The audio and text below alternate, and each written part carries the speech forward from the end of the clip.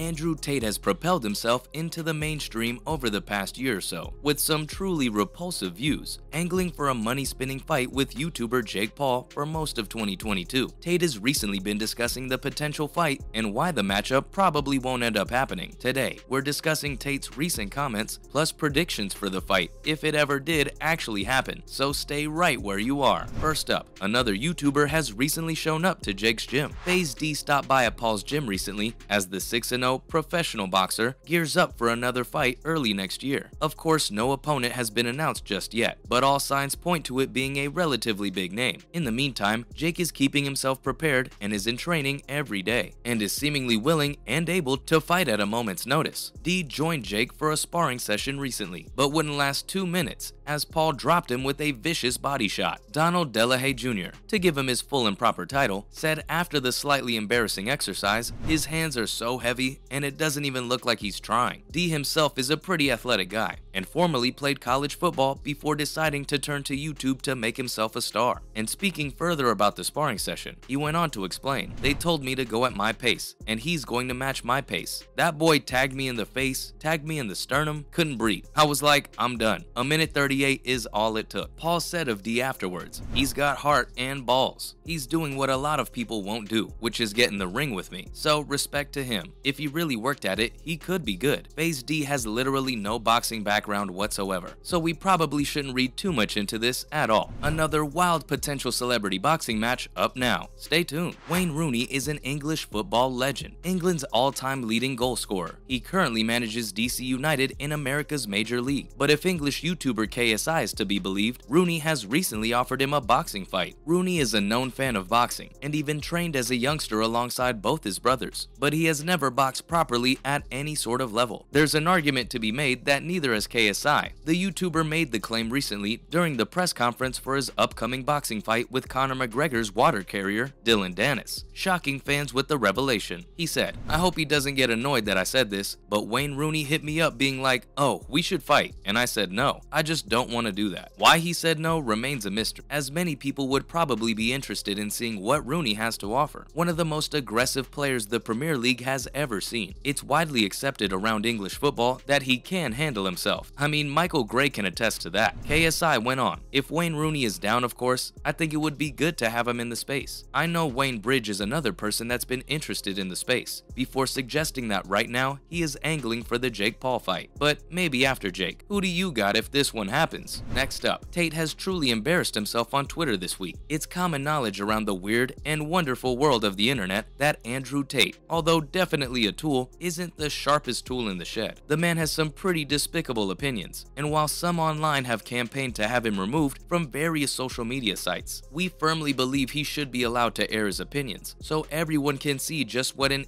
he really is. Tate this week provided more ammunition for his opponents after claiming that people who read books are losers who are afraid to learn from life. Of course, many would point out that the reason Andrew Tate is so dumb is probably because he never picked up a book in his life. Tate, who clearly has a very high opinion of himself, went on to accuse probably half the globe's population that by engaging in one of the world's oldest and most common pastimes, they are trying to learn from the life others have lived. Dear me. Not done there, and determined to embarrass himself even further, the imbecile went on to say, "But you never really learn unless you lived it." Cheers for that, Andrew. He finished again schooling us by adding, "You must feel it to believe it. Books are a total waste of time. Education for cowards." Hilarious, isn't he? Anthony Smith has challenged Tate to a fight now. Stick around. Tate recently clowned jiu-jitsu and its practitioners by suggesting that the martial art isn't all it's cracked up to be. He claimed that arguably the most important aspect of MMA is useless in a street fight, adding that he has previous experience inside a cage and has also trained in martial arts. However, current UFC analyst and light heavyweight contender Anthony Smith disagrees. Smith is one of the best BJJ practitioners in the 205-pound division and recently responded to Tate's claims. Speaking on his and Michael Bisping's Believe You Me podcast recently, Lionheart surprisingly agreed that Tate might not have been completely wrong, conceding that if you're with multiple attackers, then jiu-jitsu in and of itself is a slippery slope. Smith couldn't help himself by calling out Tate though, telling him that if he fancies it, he would let him bite and scratch, and he could even have a knife. Smith then added added, "If it's just me and you, and we're in a room, and all I can use is jujitsu, and all you can do is kickbox, I'm leaving that room with whatever was in your pockets." 100%. We would love to see that one. How about you guys? So what did Tate have to say about the Paul fight then? Jake Paul is a divisive figure in the combat sports world, with many people hoping and wishing for his demise when he does actually come up against a bona fide boxer. But most are in agreement that if he did actually fight Andrew Tate, then they would back him all the way. Tate is quite simply a terrible human being and has aired some horrible views over the past couple of years while also attempting to goad Paul into a multi-million-dollar fight. However, if his recent words are anything to go by, it seems as though he might have given up the idea. Tate recently spoke to Twitch streamer Aiden Ross and explained that he doesn't see the Paul fight going ahead, saying, "There's a lot of negotiations behind the scenes. It's not a simple process." Paul had previously sent the internet into overdrive as he alluded to the fact that the pair were locked in discussions, but nothing has materialized so far. The pair were seen at the Mayweather vs. Deji fight recently, where they shared an intense stare. Tate could be heard asking Paul if he wanted the smoke, to which he replied in the affirmative. Further into the conversation with Ross, Tate actually admitted to liking Jake, but explained that he doesn't feel the same for his brother, Logan, who he accused of being full of, well, you can guess the rest. What do you guys make of Tate's comments? Tate has claimed people are going to kill him next. As we know, Tate has some truly vulgar points of view, so probably has more than a few people who might wish him harm. Of course, we can't condone any acts of violence against anyone, however, but Tate has recently suggested that soon they will try and kill me, after insinuating that the Matrix are after him. He took to Twitter earlier this week to post a goodbye message just in case, saying, "If they kill me, I love you all." Tate is clearly paranoid and last month tweeted a similar message. Of course, he has come in for heavy criticism and has been banned from multiple platforms over the past year or two, after posting some pretty archaic views. While suggesting that women were the property of men, he also said that 18-year-old women are more attractive than 25-year-olds because they've been through less